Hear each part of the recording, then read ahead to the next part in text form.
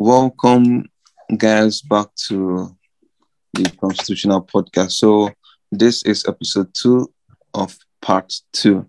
So, you can go back to the previous episode where we gave an introduction to part two. Of course, we are talking about the Nigerian regional traditional legal framework before the advent of colonialism. In the previous episode, we introduced the background. We also spoke briefly on the history of Nigeria and its constitutional relations. And we finally made mention of the Yoruba people, clearly and elaborately explained by our amiable co-host, Blessings Udo. And she's with us in the studio today. So, Blessings, you can say hi, then I can go ahead. Hello, everyone. Welcome. Welcome. Welcome. Fantastic. So that's the voice of Blessings in the studio today. So as we forge on this episode, I will be going on to speak on the Hausa-Fulani Kingdom and the Borno Empire. Now, in the north, city-states were created by the Hausa-Fulani Kingdom and the Borno Empire. The Hausa people are the most populous, you will agree with me, by their statistical population, by the National Bureau of Statistics and NPC, Nigerian Population Commission. You know that the Hausa people are the most populous people in this country as we are today, occupying the greater part of the northern Nigerian territory in landmass and in population. I mean, we give it to them. We throw cap for them. So those are the Hausa people. They are in the far north of the country, if you look at the map. Now, prior to colonialism, they were made up of two major groups of 7 states each. Two major groups of 7 states each.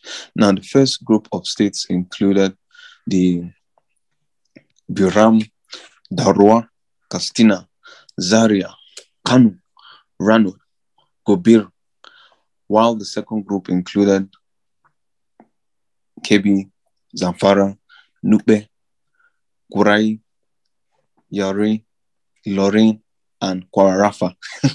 My God. You should clap for me. I'm not Hausa, but I'm trying. This pronunciation is not here.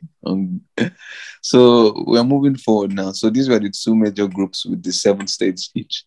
Now, the historical development of this kingdom was governed by political and religious themes up to the beginning of the 19th century. So let's not forget our main aim of this podcast. So our main aim of this podcast is to bring to your understanding how the Constitution of Nigeria came about, from the antecedents, from the basics, what brought us from point A to where we are now. Now, we've discussed Yoruba, and this is Hausa.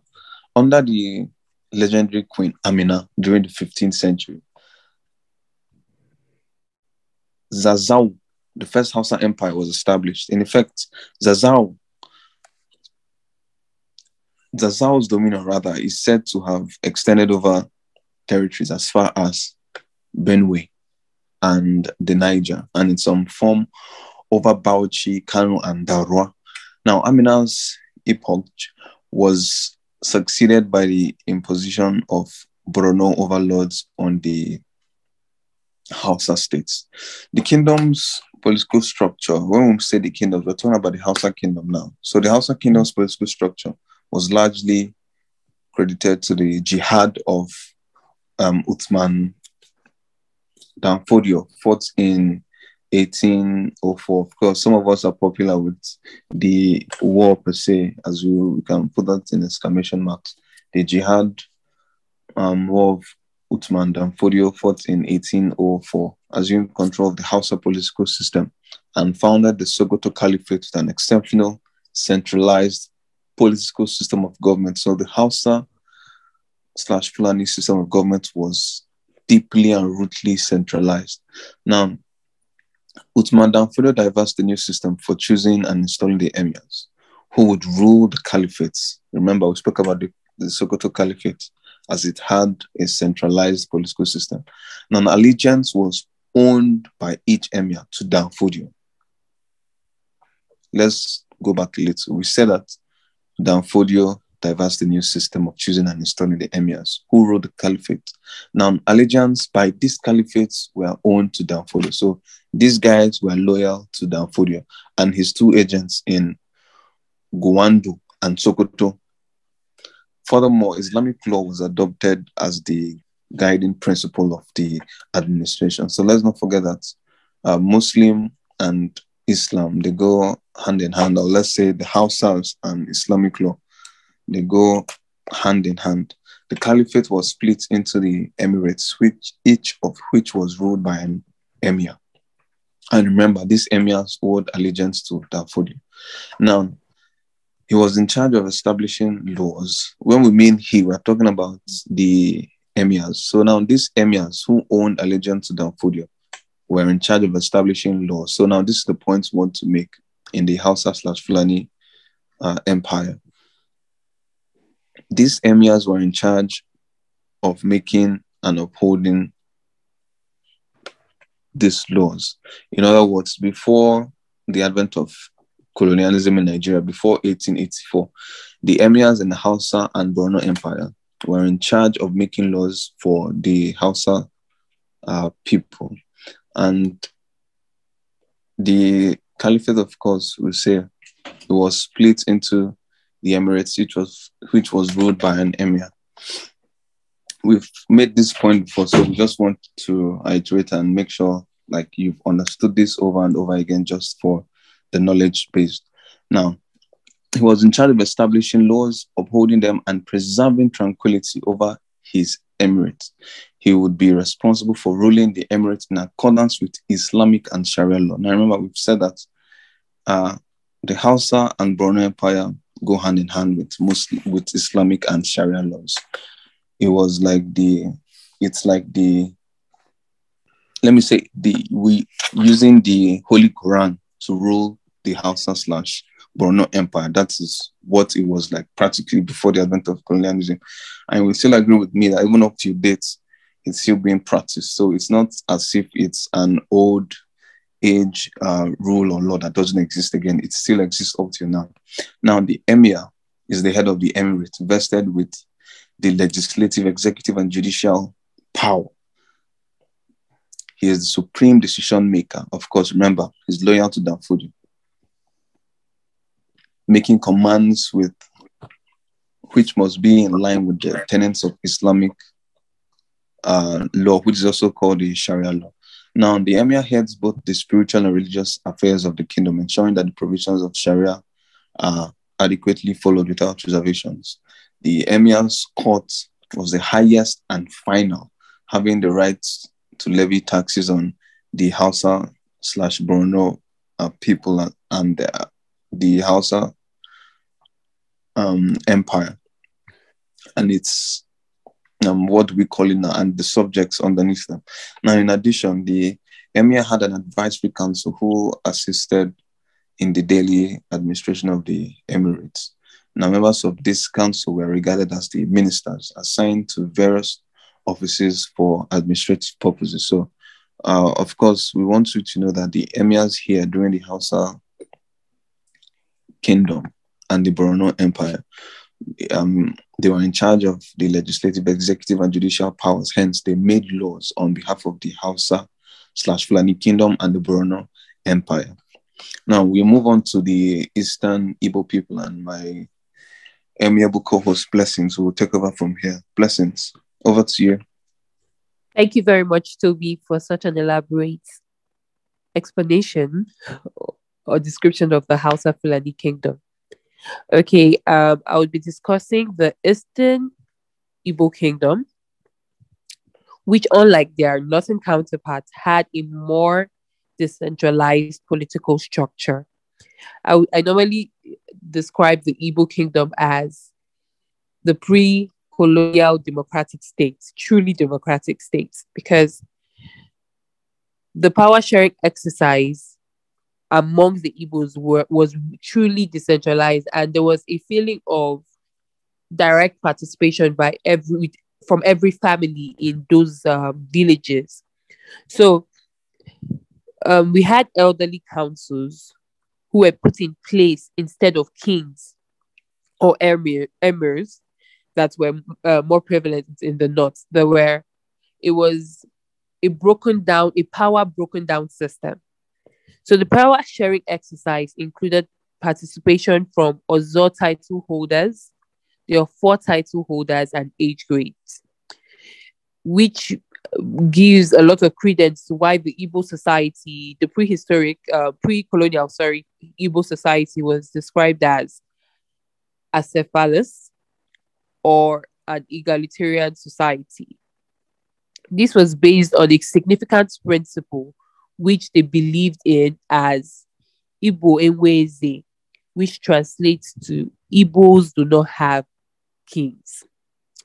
Now, the Igbo political system did not have a strong centralized um, or centralization of power and authority. However, because there was a greater emphasis on direct citizen participation. So, in the Igbo society, each family was expected to produce a representative who would assist in the governance of the whole society. Now, there was the village administration. Here, the village served as the basic unit of government in the Igbo political system. Each village was regarded as a community of related families, which was unified by a common factor, which was the land beneath them.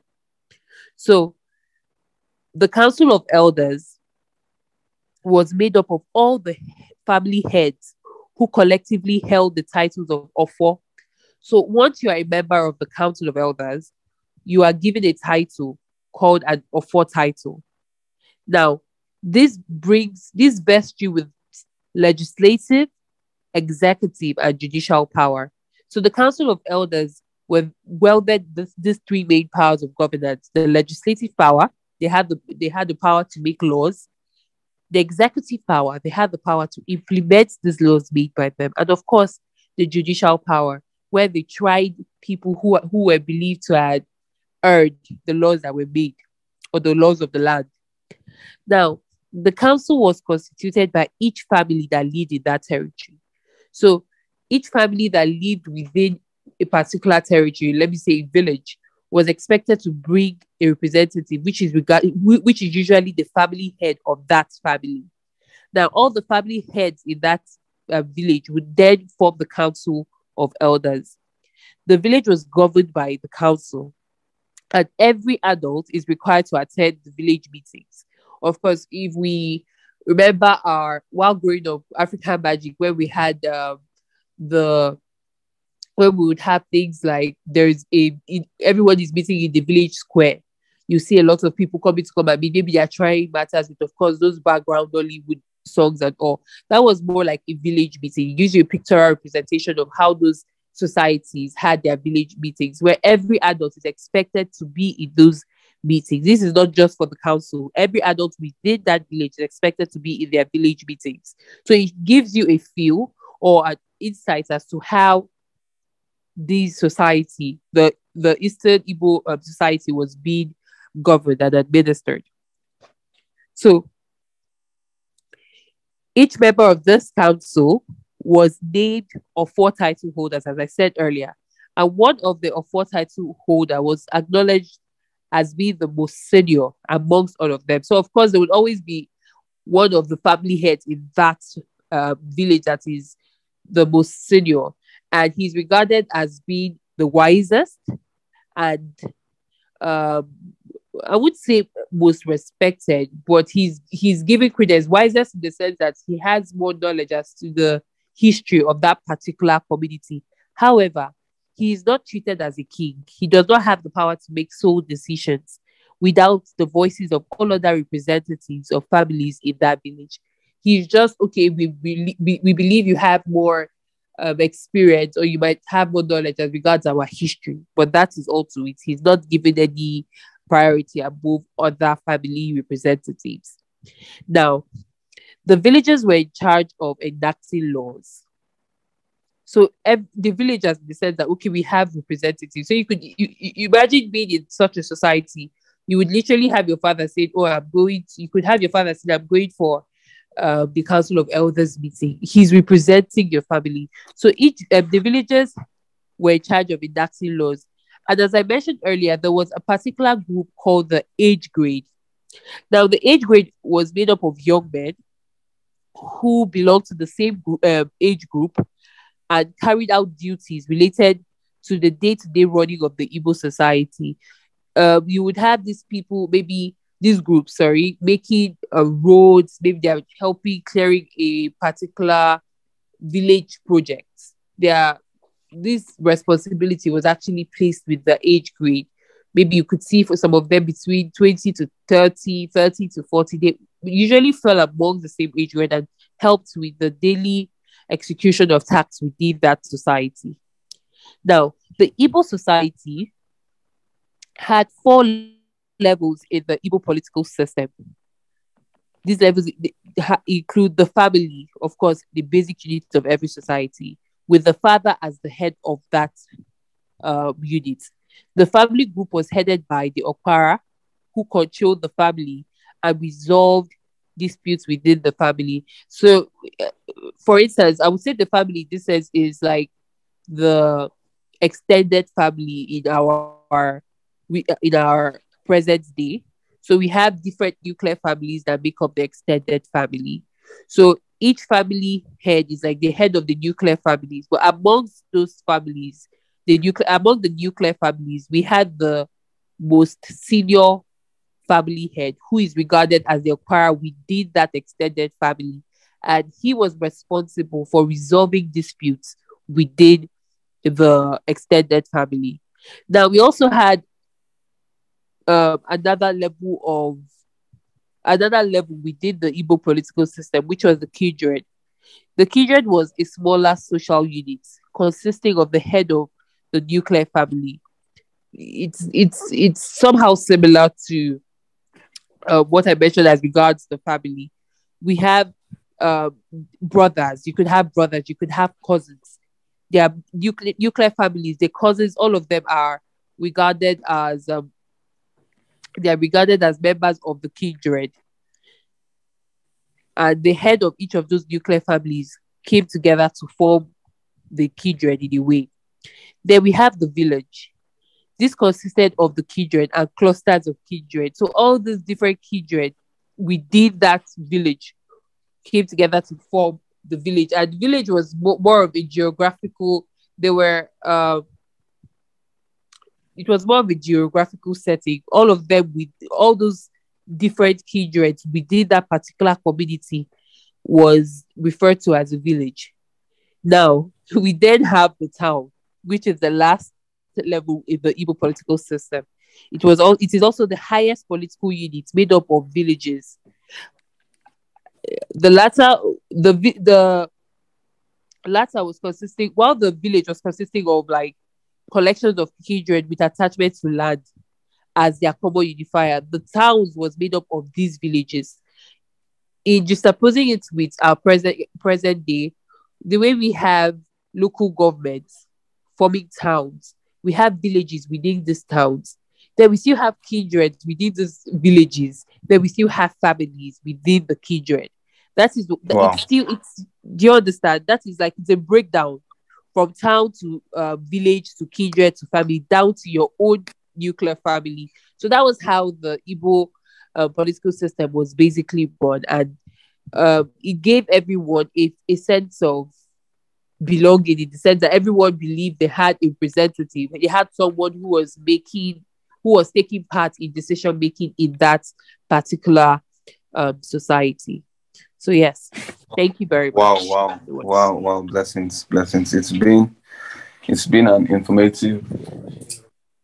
It's been an informative session, from the introduction to the history, to the Yoruba, to the Hausa and the Borno Empire, to the Igbo Empire. I mean, I'm sure our listeners must have taken out a lot of information, unexpected.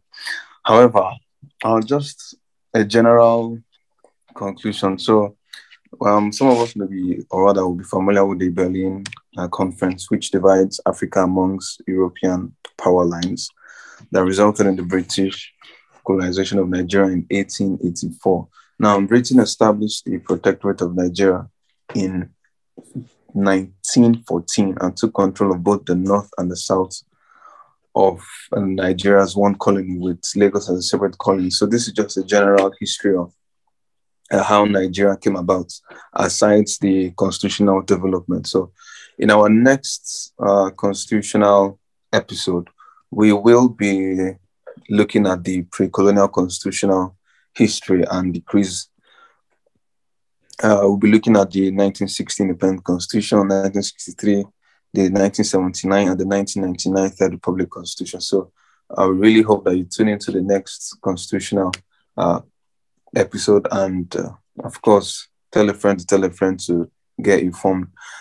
Today's episode was hosted, of course, by Niruption. Don't forget to, as we always say, tell a friend, and like. Listen to the Constitutional Podcast. Leave a message for us if you have any suggestions on the way we can improve. We're never above mistakes or errors, and let us know that. So we have done part 2, and part 2 consists of 2 episodes. If you haven't listened to our previous podcast recording, we implore you to go back and, take a quick listen. It's under 30 minutes, just informative and under 30 minutes. It's nothing too much for you to do. So stay tuned for our next recording, and we hope to blow your minds as always. I am Toby Oraka, and with me always is Blessings, Udo. Blessings, Udo. That's my main guy, guys. So have a lovely day, guys. See you soon. Bye.